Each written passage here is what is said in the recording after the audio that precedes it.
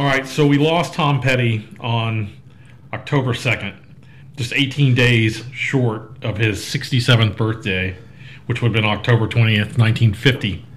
Petty was born in Gainesville, Florida, true Southerner. I think that's where he gets the moniker of Southern rock from. Just an icon that's gone, and we've lost him too soon.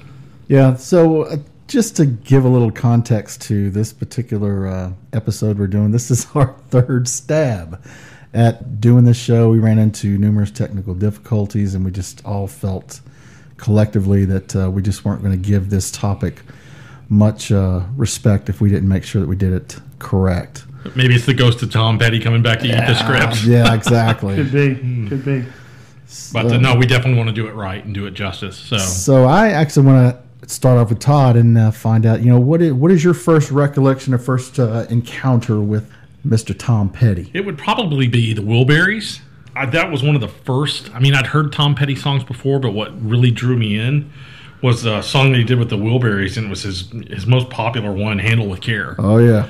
Really liked everything about that song. It's funny that you have those guys together. You've got Harrison, Orbison, Jeff Lynne, Bob Dylan, and you have all these guys that have these unique voices, and that they made them harmonize. It was so unique to have those guys with a harmony. I mean, it was just amazing. Yeah. They were all guitarists. I mean, what a great approach to music. So your introduction to Petty was when he was at his strongest collaborative-wise. I mean, he had a lot of huge monsters of music that he was now gathered with. So you came in at a really good time to be attracted to Tom Petty's music. I enjoyed it. I mean, it was just great music. They did a version of Runaway, Del Shannon's Runaway, and it was so cool to hear the influence from the Beatles through Harrison, and then the ELO aspect of that song. Right. It was just amazing that you could pick up and hear the influences from those guys. It just goes to show Petty's loyalty to his friends. I mean, influence, or actually a hero of his, was Del Shannon. And one thing I didn't know until recently was that they wanted Del Shannon to take Roy Orbison's place. Wow. That'd have been cool. Yeah, and then unfortunately Shannon's not with us anymore, and that never came to fruition. But it was just a testament to Tom Petty's his craft and style, and also his friends. He was really, he sought out his heroes, his musical heroes, and they always called him the ultimate collaborator. Mm-hmm. He was one of those guys that when he got into a song, it was just something you could connect with. So, Ken, what's your first experience or first interest that with Tom Petty that piqued you? American Girl. To me, we were talking earlier, and when somebody says Tom Petty's name, that's the first song that jumps in my head. And Fast Times at Richmond High. Absolutely. I mean, that movie fit teen America. Sure. If Petty music can be described as anything, it would take you to a place and a time, and you would smile. Yeah. Right. And that's what I enjoyed about everything about Tom Petty music. It was just, how do you go wrong with all the hits that he's put out there? Now, for me, I'm a little bit more colorful because my first interaction or my first experience with Petty was through Casey Kasem's America's Top 10 weekly countdown. Right. As 1978, and there was this new band making waves, and I don't recall what place he fell in on that top 10. Refugee was the song that was being was making all the radio play. See, I remember that as a kid, but I couldn't have told you who sung it. You know what I mean? And my brother actually was a bigger fan than Petty and Damn the Torpedoes than I was. Yeah. So my attraction to him would come much later, more in high school. So, but he was also the main reason why I actually picked up the guitar. So, wow. From a guitar player's standpoint, the simple chord progressions were something that would actually encourage a guitar player to continue playing. It was just something you could just sit down and play. But it was good to listen to. As simple as it was such great music. Oh, absolutely. Right. No doubt. Let's talk a little bit about early Tom Petty. Let's talk about Tom Petty, the young man, the boy. His musical influences, how he got started in music. And I found it interesting that Elvis Presley was actually his muse to get into the music world. He saw him on I guess his uncle was a set designer or set builder in Ocala, Florida, and he saw Elvis. Yeah, I did read about that. Which is odd because his music doesn't emulate Elvis music no, at all. whatsoever. No, yeah, and I guess shortly thereafter he got his guitar, and it was kind of neat to find out that Don Felder was one of his early guitar instructors. Yeah. That kind of tells you a little bit about the man. I mean, it really does. His style, anyway. It really sticks with the Southern rock genre, that's for sure. And again, it'll let you see where the influences come from. Well, I know his musical interest came a lot from the Byrds. Roger McGuinn, that Chris Hillman, that jangly guitar. Yeah. Now, see, I can see a lot more of that in his music than I could Elvis. You know what I mean? Oh, absolutely. Yeah, I can't think of any instance where an Elvis, other than the fact that he was a magnetic personality, maybe. Right. You just like the fact that this guy was playing guitar singing. Right. Even in interviews, he'll talk about his childhood and his exposure to country music, and he's very quickly to point out that the country music that he listened to is not the country music that you're listening to these days. And he's very adamant about making sure that nobody confuses country music today versus country music when... Yeah. The word I always heard was Americana. Yeah. Tom Petty was about Americana. Mm-hmm. At one time he did a song called Rebels. Yes. And he took some heat years later. It's really funny how the world is with these musicians and these actors. He had a rebel flag on the stage. It was a Southern rock band. Yeah. And he took a lot of criticism for that, which years later, he actually came out and says, look, it wasn't anything other than it was just a flag.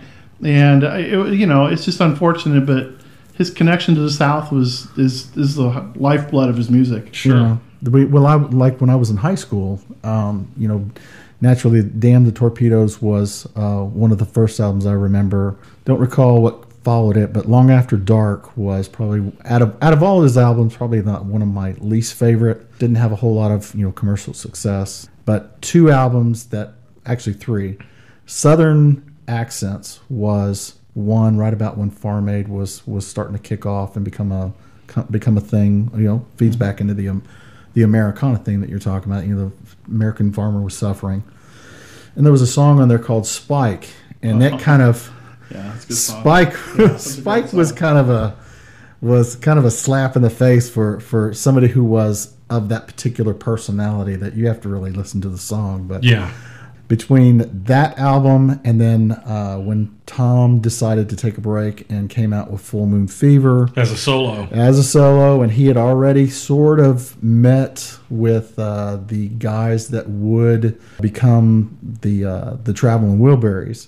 And he kind of drew on all those influences to create this, in my opinion, was a phenomenal album, with the exception of Zombie Zoo, which even right. Tom will tell you was a horrible freaking song. And he said he had thrown away better songs than that. But so much good stuff on there. I mean, you got I Won't Back Down, sure. Free Falling, Running Down a Dream. I mean, great, iconic Petty songs. To me, that's like the peak of Petty, even when he wasn't with his band, right? Just doing a solo career. To me, that was the peak of Petty. They were so well that even some of the movie industry included some of Petty's songs. They ate it up. They ate it up, exactly. Commercials, movies. I mean, I Won't Back Down. Right. Yeah. They play that to this day. They played it after the Las Vegas shootings. Right. Somebody don't even get me freaking started. Yeah, I know. The whole thing about, it's funny because that song came about when somebody tried to burn his house down. Yes. Yeah, the famous, the thing that he saved. It was back in 87 or something like that, yeah. Right. He was able to salvage one of his prized guitars from that studio. But you learn a lot from him through, various interviews that are available. Just get a little bit of insight into, what made Tom Petty tick. Right. Well, it's just interesting that the type of music that he did produce, going back and we were talking about that, which struck me as just great cruising music. Sure. Something you did a lot of in the South, again, pointing back to the Southern rock anthem music that we grew up on. Right. Man, just great cruising songs. That's back when cars were cool. That's back when you could pop a Tom Petty tape in and just cruise. You could listen to the whole thing. Right. A side, B side, it didn't matter. You just pop it in and go. Yeah, skipping the zombie song, of course. Yeah, kids nowadays, they just don't know how good they have it with DVDs and electric media. Right. I mean, back then we had 8 tracks and cassettes. That band had to be good. And we had to keep pens around so we could, just in case that tape somehow got eaten by the cassette tape machine. Right. I remember having to learn to like songs on some tapes. It's like, I'm going to begrudgingly learn to like this song. Because fast forward always got you in trouble. That's what got you there. Yeah, it would jam a tape up, and back then they were $11 and $12, which is like $30 now. Yes. And it was crazy. Yeah, it was there was a lot to those. Oh yeah.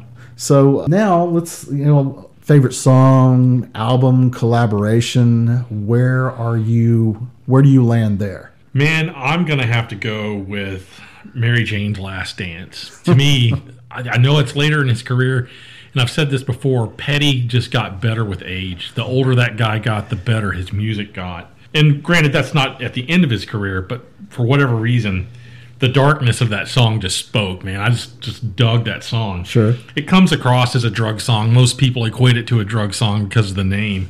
And actually, the funny thing about the name is the name was going to be something different. He wanted to call it Indiana Girl because the whole song is laced with that in the lyrics.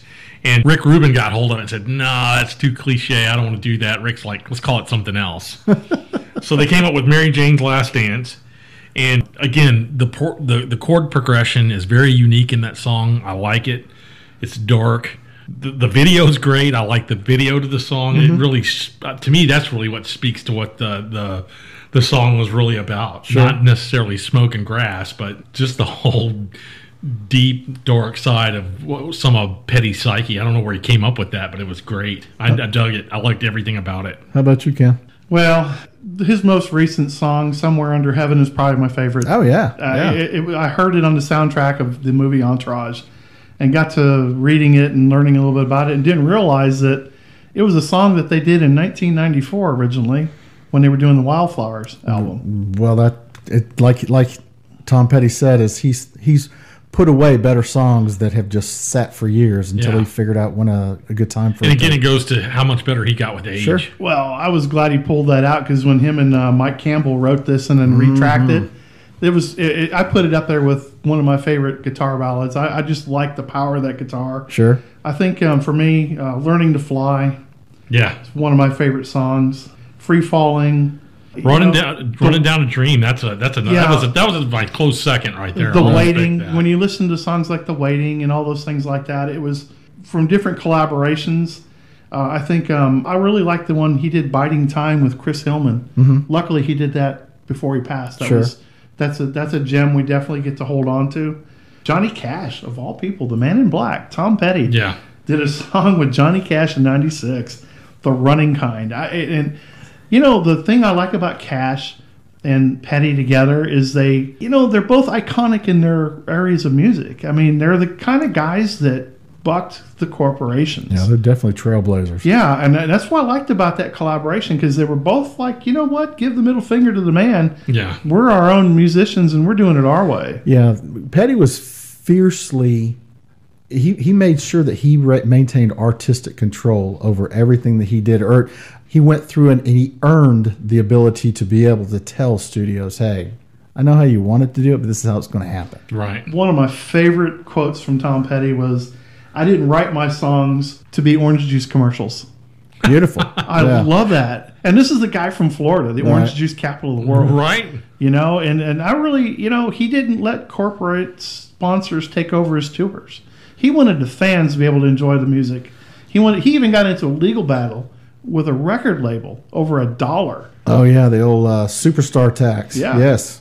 So yeah, when Petty's coming up through the 70s, he's coming up through a time when music, for the most part, was either something you heard through the radio or you went to a concert, and video was just slowly making its way into households. Well, many people would argue on the video aspect that that was MTV, actually. There was people precursor to it. There was a group out of Carmel, California, with a show called Pop Clips that was basically video-driven. It was on Nickelodeon Channel, of all places. How funny. And then you get MTV, and it took the musician from laying down tracks on cassettes and albums to producing full-blown videos. And what's really funny is Petty found a way to make that work for him. Yes. Because the whole Alice in Wonderland, Don't Come Around Here Anymore, some of those videos are iconic. He had some of the most creative, that's for sure. Right. And it was all based on what you were talking about earlier, him coming up through the ranks, paying his dues, working that, taking fans in consideration. And I think that's the biggest thing I take away from his style, is that he is a fan-first guy. Right. When he writes, when he entertains, when he makes whatever he's doing, he wants to make sure that the fans are going to like that. And that's what really brings you into Tom Petty. The two iconic albums for me are Full Moon Fever, which, like I said, just great tracks, great crew that helped put that music together. And if that record was a child and it grew up to be Wildflowers. Right. Yeah. Wildflowers to me was is a CD that I'll play over and over and over again. All the tracks on it were just outstanding, just well-written songs. Great musicians played on the making of that record. Just nothing really comes close to what that CD means to me. I'm hoping that there's a lot of releases of these songs that didn't get put out, because I got a feeling there's some fantastic gems in there. Knowing this guy, his catalog of music is incredible. Oh, yes. It's funny, speaking of tributes, the one thing that I remember most about Tom Petty was the 2004 Rock and Roll Hall of Fame. And he was on stage with George Harrison's son.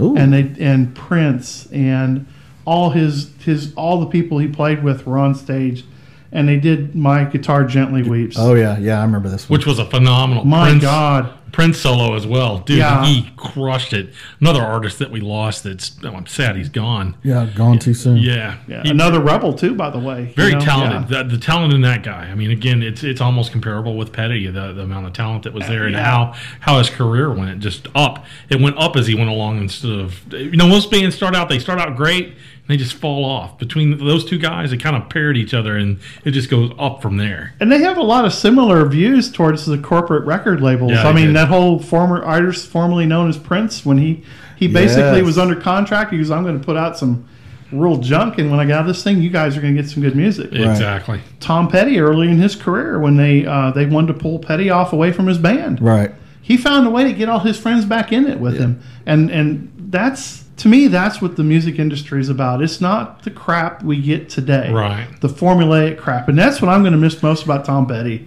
is the fact that Tom was the driver of his fan bus.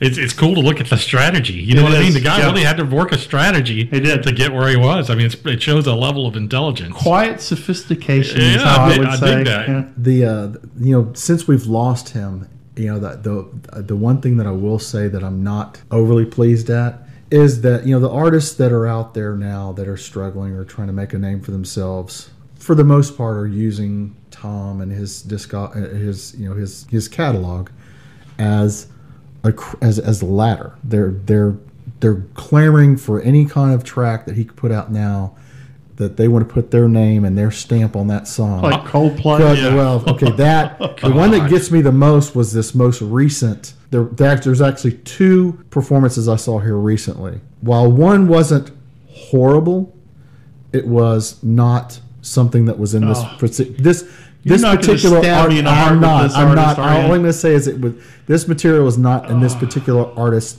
wheelhouse, but it just kind of goes to the type of activity that I don't particularly care for with some artists. Is, hey, I'm going to attach my say it. I want to see. I'm going to attach my name, Miley Cyrus. I'm going to attach my name to this artist's song, and hopefully people will walk away thinking this is a memorable performance. Yeah, you see a lot of that right now. The other one is, which I think was opportunistic, was the Saturday Night Live performance with Jason Aldean. Yeah, and him playing "I Won't Back Down," I believe what it was. You mean Chicken Man running off the stage? See, I don't even know. He's taking a lot of heat for that. I couldn't tell you who Jason Aldean is, because I don't listen to his music. Yeah. Right. But again, it was one of those things where, how dare you use this man who kind of paved the way and opened a lot of freaking doors. He was walking on a grave by doing that. Yes, he is. You're using this man's catalog, his legacy, as a ladder to further your career along. Yeah, look at me. This dude wallowed in the dirt to get to where he was. He wrote all of his own music, collaborated with anybody that he could, just because that's the kind of artist that he was. Well, the fans redeemed that at the University of Florida, Gainesville. During the halftime performance, and they sang a tribute to Tom Petty. Right. That was the coolest thing ever. It was what, I Won't Back Down? Yeah. And it was the coolest. I mean, to me, that was the best tribute. That trumps anything any artist ever did on TV or stage or on the radio. That should have been like a Guinness World Book record or something. It was one of those moments. Sing along.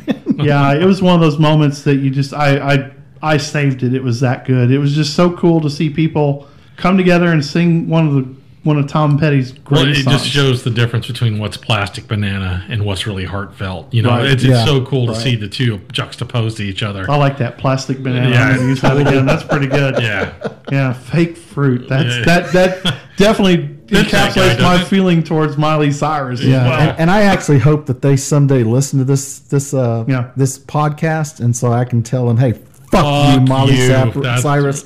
And Jason Aldean go no use for either one of you. Yeah, I'm not even going to give her another second's thought. That is the most. If I was her dad, I'd slap her mama. And that's the other thing is old freaking Billy Ray was sitting there in a chair playing a guitar. And he can play guitar. Yeah, so I didn't know that. Well, he can play guitar according to a camera. Yeah, because Achy Breaky Heart is what, 3 chords? Oh my God, just fucking horrible. Tom Petty never covered that. Did anybody notice? Tom Petty never covered the Achy Breaky Heart. That is hysterical. Yeah, never did it. And there's a Southern rock guy. So. Well, all I know tells you a little bit about that guy's music. Yeah, 40 years of phenomenal music. Yeah. From a guy that shaped a lot of our early days. Yeah. Right. Things we did, people we hung out with. Moments in time that we get to cherish forever, which is what you look for in a musician. You take a guy that you can pick any part of a 10-year span and say, "Oh, that song was big. I remember that. I was when that came out." I like I said, I'm going to miss him. I'm going to miss his music dearly. I wish I'd have spent more time going to more of his concerts. I just kind of quit going to concerts there for a while. But it was somebody I would love to see live in a small venue, which I think that would be like an education beyond music. And I'm going to miss that. And it's unfortunate, but luckily we have these great songs that are captured now for eternity. And I look forward to spending more and more time becoming intimate with some of the songs I may not have thought about earlier. Right. Yeah. Well, God rest and Godspeed, Tom Petty. Yeah. Gonna miss those songs. God rest your soul, Tom Petty.